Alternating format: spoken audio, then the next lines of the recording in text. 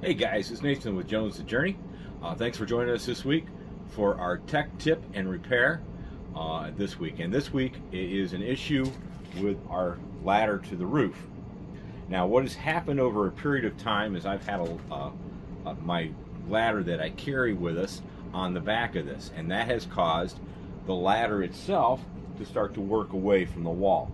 So we need to repair that. So let me show you the ladder I've been carrying and the problem it has caused, and then I will show you what we're going to do to repair it and to brace it up so it doesn't happen again. So this is the ladder I normally carry on my ladder. I like it because it's an A-frame ladder. It's a little giant with a leveler on it. The feet level, so if you're sitting on unlevel ground, you can lower one leg down a little bit more. Plus it also extends. The issue is it's a little bit on the heavy side. It's about 65 pounds or so. And with the roads being as rough as they are nowadays, and even though I've had it snug, secure on the back of the ladder here on the back of the camper, that jarring has caused the screws to start to pull away from the wall. Let me show you that.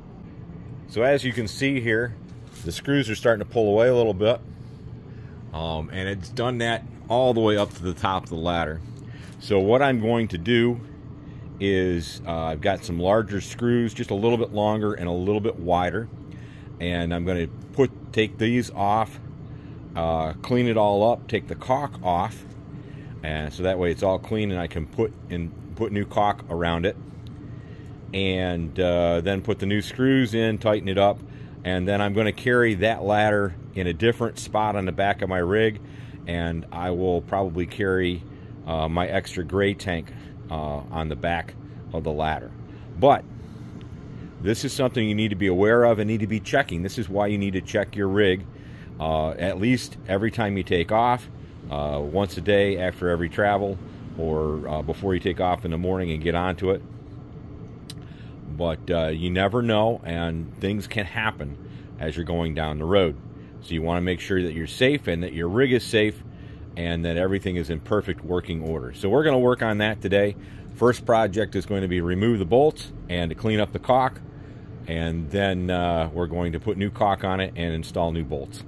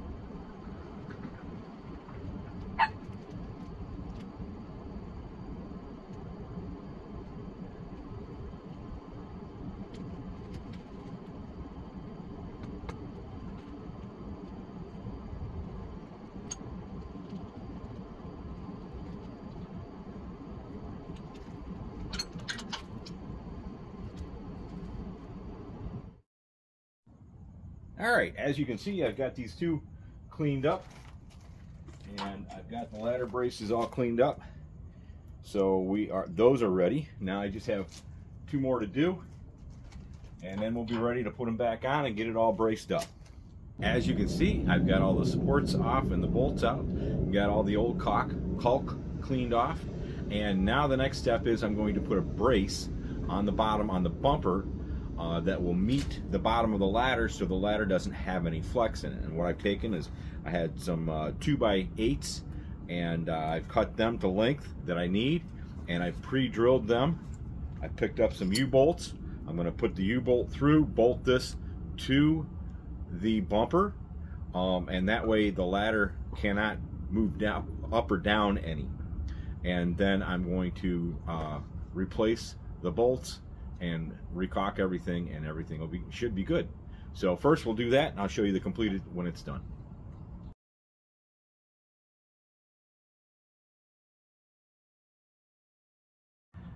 All right, as you can see, I've got them on the bumper. I've got the U-bolt in. I don't have it fastened up yet. I just want to make sure everything's going to fit right before I do that. As you can see, where the ladder comes down, what's going to happen, and why I put this in first is because I know previously I measured it out that that's exactly the width I need to get the ladder to meet where it's supposed to be on the rungs and the supports. And I can lift the ladder up. The ladder's going to rest on that just like that. With those boards under there, that will keep the ladder from having any flex going down, and it'll support it. And that way, as I'm climbing up it, or if anything's on it, it won't be able to wiggle down and wiggle those bolts that hold it into place out of place. So they are bolted on. Now, as you can see, I had to make a little bit of a modification into my 2x8. I had to cut a bit of a groove in it because my bolts were just a smidge bit too short to be able to get into, get the nut onto it. So I grooved it so that the clamp would fit down into the wood a little bit. And so what I'm going to do is I'll take a little bit of spray paint and spray that with the black spray paint again to make sure that it seals it up and it doesn't get any water in it, so it preserves it a little bit better. But now I am ready to put the ladder back together. And then what I'm going to do is, the first thing I'm going to do is run a dab of caulk inside each of the holes that are already there, each of these holes. And then I'm going to run a line of caulk around that, around the ring here, where the holes are. That way it seals up when I put the bolts in. All right, and we will show you that when it's all done. All right, we are all done. As you can see, I think it turned out pretty good. I'll give you a scan of it here in just a second. I wanted to mention two things. One is always make sure you're checking stuff every time you go out. Double check your tires, double check your ladder, all that kind of stuff, because things work loose and all that. And then just be careful in doing it that you're sealing up the old holes. You put enough caulk on it to seal it up so you don't have any issues with that. The other thing I wanted to mention to you, and this isn't a paid political or paid announcement or anything like that, but I found this. It is called caulk saver, and what it is a sort of a screw that goes down into your caulk so that your caulk doesn't harden up on you. And all you do is you just push it in here, push it in the tip, just like that, and screw it in there until it tightens up to the point of it's not going to go in any further, and you're all set. And that keeps it good and soft. I've used these for the past 6 or 8 months, and I really love them. I used to have the ones that it was just a little cap you would put on top of it. Did not work for anything else, but I found these have worked good. And you get them at Home Depot.